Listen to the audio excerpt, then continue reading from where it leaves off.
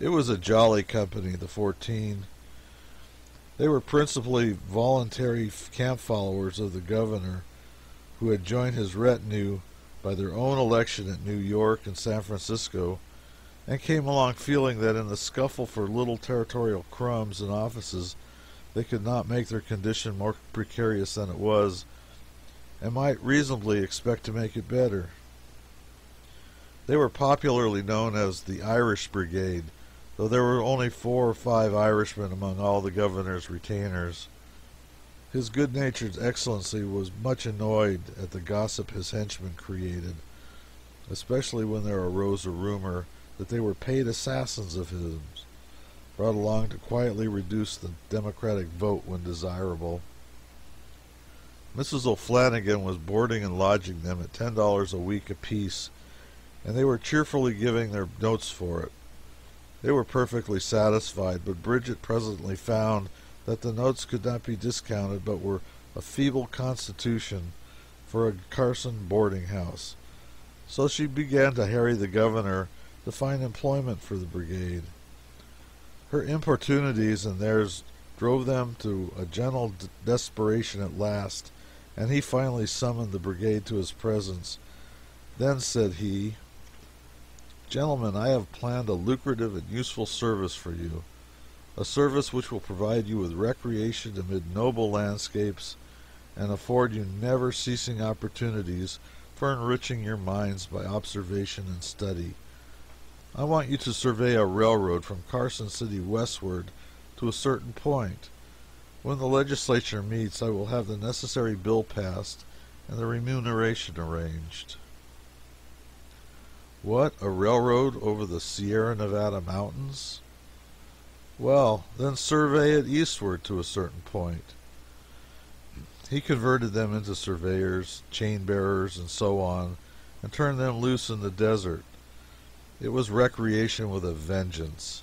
Recreation on foot, lugging chains through sand and sagebrush, under a sultry sun and among cattle bones, coyotes, and tarantulas. Romantic adventure could go no further. They surveyed very slowly, very deliberately, very carefully. They returned every night during the first week, dusty, footsore, tired and hungry, but very jolly. They brought in great store of prodigious hairy spiders, tarantulas, and imprisoned them in covered tumblers upstairs in the ranch. After the first week, they had to camp on the field, for they were getting well eastward. They made a good many inquiries as to the location of that indefinite certain point, but got no information. At last, to peculiarly urgent inquiry of how far eastward, Governor Nye telegraphed back, "To the Atlantic Ocean, blast you, and then bridge it and go on." This brought back the dusty toilers, who sent in a report and ceased from their labors. The governor was always comfortable about it, and he said Mrs. O'Flanagan would hold him for the brigade's board anyhow, and he intended to get what entertainment he could out of the boys. He said with his old-time pleasant twinkle that he meant to survey them into Utah and then telegraph Brigham to hang them for trespass. The surveyors brought back more tarantulas with them, so he had quite a menagerie arranged along the shelves of the room. Some of these spiders could straddle over a common saucer with their hairy muscular legs, when their feelings were hurt or their dignity offended, they were the wickedest looking desperados the animal world can furnish. If their glass prison houses were touched ever so lightly, they were up and spoiling for a fight in a minute. Starchy, proud, indeed, they would take up a straw and pick their teeth like a member of Congress. There was, as usual, a furious zephyr blowing the first night of the brigade's return, and about midnight the roof of the adjoining stable blew off, and a corner of it came crashing through the side of our ranch. There was a simultaneous awakening and a tumultuous muster of the brigade in the dark, and a general tumbling and sprawling over each other in the narrow aisle between the bedrows. In the midst of the turmoil, Bob H. sprung up out of a sound sleep, knocked down a shelf with his head. Instantly he shouted, "Turn out, boys, the Tarantulas is loose." No warning ever sounded so dreadful. Nobody tried any longer to leave the room, lest he step on a tarantula. Every man groped for a trunk or a bed and jumped on it. Then followed the strangest silence, a silence of grisly suspense it was, too. Waiting, expectancy, fear. It was as dark as pitch, and one had to imagine the spectacle of those 14 scant-clad men roosting gingerly on trunks and beds, for not a thing could be seen.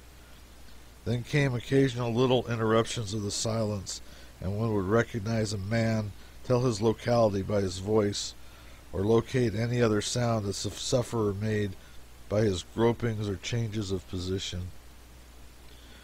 The occasional voices were not given to much speaking. You simply heard a gentle ejaculation of "Oh!" followed by a solid thump, and you knew the gentleman had felt a hairy blanket or something touch his bare skin, and had skipped from a bed to the floor. Another silence.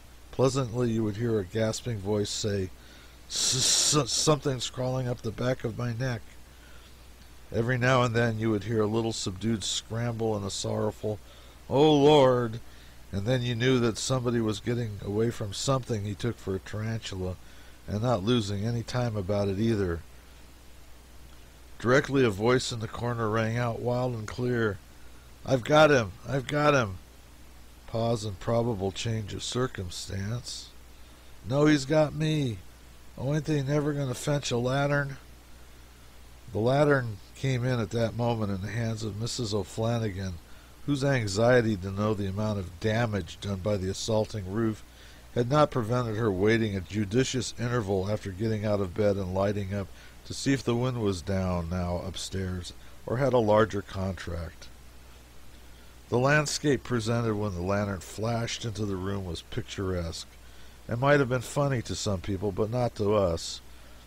Although we were perched so strangely upon boxes, trunks, and beds, and so strangely attired too, we were too earnestly distressed and too genuinely miserable to see any fun about it, and there was not the semblance of a smile anywhere visible. I know I'm not capable of suffering more than I did during those few minutes of suspense in the dark, surrounded by those creeping, bloody-minded tarantulas. I had skipped from bed to bed and from box to box in a cold agony, and every time I touched anything that was furzy, I fancied I felt the fangs. I had rather go to war than live that episode over again. Nobody was hurt. The man who thought a tarantula had got him was mistaken. Only a crack in a box had caught his finger. Not one of those escaped tarantulas was ever seen again. There were 10 or 12 of them. We took candles and hunted the place high and low for them, but with no success. Did we go back to bed then? We did nothing of the kind. Money could not have persuaded us to do it. We sat up the rest of the night playing cribbage and keeping a sharp lookout for the enemy.